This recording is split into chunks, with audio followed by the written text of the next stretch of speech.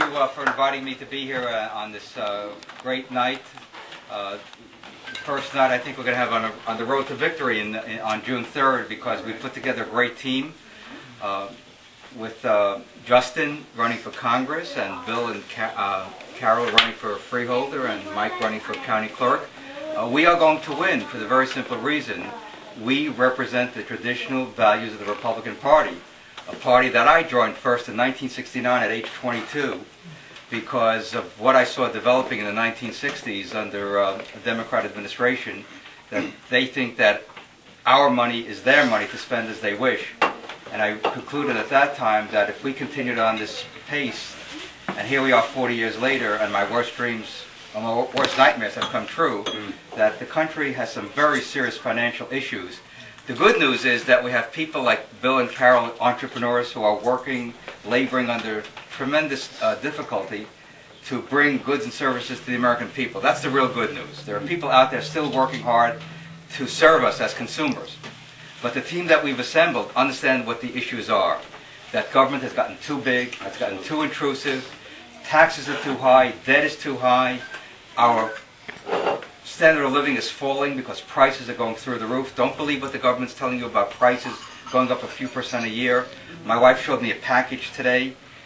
It's downsized and the price is the same. That means it's really gone up 10% in price.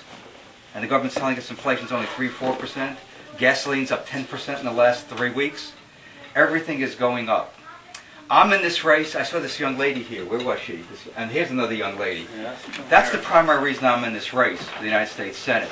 And we're going to win this thing because our financial situation is such that the government announced, or I should say the Tax Foundation announced the other day, that Tax Freedom Day, which is the time from January 1st to sometime in the year we work to pay all our taxes. That's April 23rd for the whole country. If nothing is done for the next 60, 70 years for this young lady, she'll be working from January 1st to August 23rd to pay all her taxes.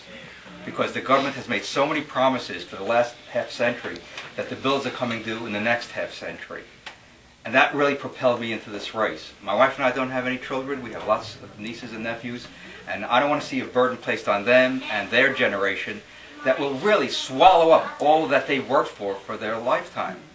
And so we have to work together over the next several years to really do a job in the federal government, to restructure the federal government, and to go back to what I believe is called first principles.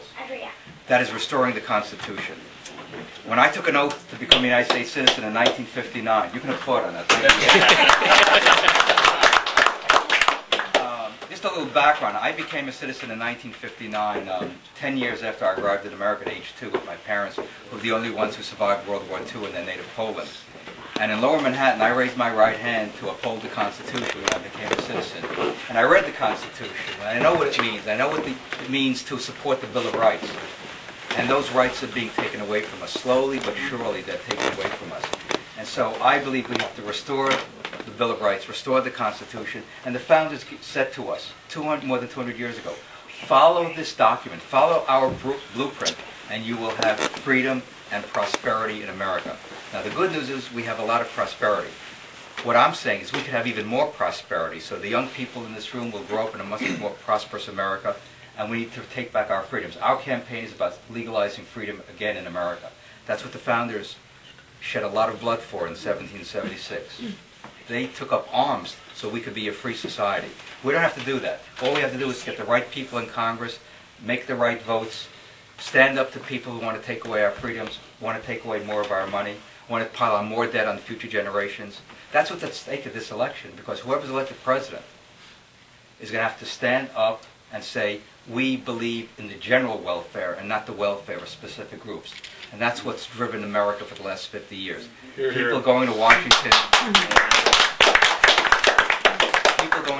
and thinking that their neighbor's money is theirs.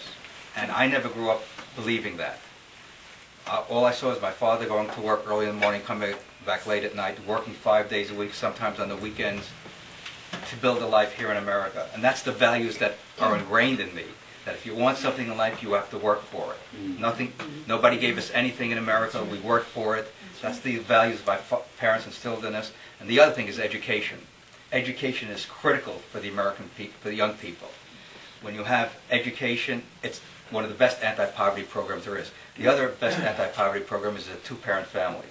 All the data show a two-parent family. And we can do something about that in government in terms of our tax code and make sure that we don't subsidize things that give us single-parent families. Now, there are great families that are single-parent families, but the main thing is a two-parent family. We have to do something about our borders. We have a situation where we're subsidizing illegal immigration.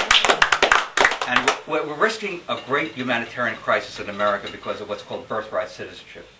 A woman comes to America who's an illegal immigrant, she gives birth, and that baby automatically becomes a citizen under our Constitution. And those babies are entitled to all the benefits of being a citizen, and yet the parents are not legal. What if they're deported, or in the process of being deported because of something that they've done, and the baby has a right to stay here? That's a tremendous humanitarian crisis. We have to stop this in its tracks to make sure that we have a society based upon rules. We came here in 1949 following the rules. Other people followed the rules, and they built lives here based upon a very fundamental principle, the rule of law. Yeah. And so if we follow the rule of law, we're going to have peace, prosperity, and freedom in America. Amen. And the other thing is, our economy needs to be addressed in a way that the people in Washington do not know what's going on. I've been watching this unfold for the last 40 years. George and I were in Washington a few weeks ago when we met with the staffs of 3 senators, GOP senators, independently. And I told them what my background is in finance and economics and business. And they said, we need somebody like you in Washington to help our members understand what's going on. Now think of that. They're voting on a $3 trillion budget, and they don't understand the fundamentals of the budget. They don't understand the fundamentals of our economy. And that's the problem we have in Washington. People make these statements without understanding the economy. So I need your help, for me, for Justin, for Bill and Carol, and for Mike, to get into office and to do the hard work of having a free society once again, a free and prosperous society. And if we do that in Burlington County, that'll set the stage for the whole state, and we will win this thing because people are supporting us literally all over the country. We have supporters in nearly all 50 states. Right. For a U.S. Senate campaign to get support from all 50 states is remarkable. In fact, we have Americans overseas who are supporting our campaign. That's how people feel about what this race is about.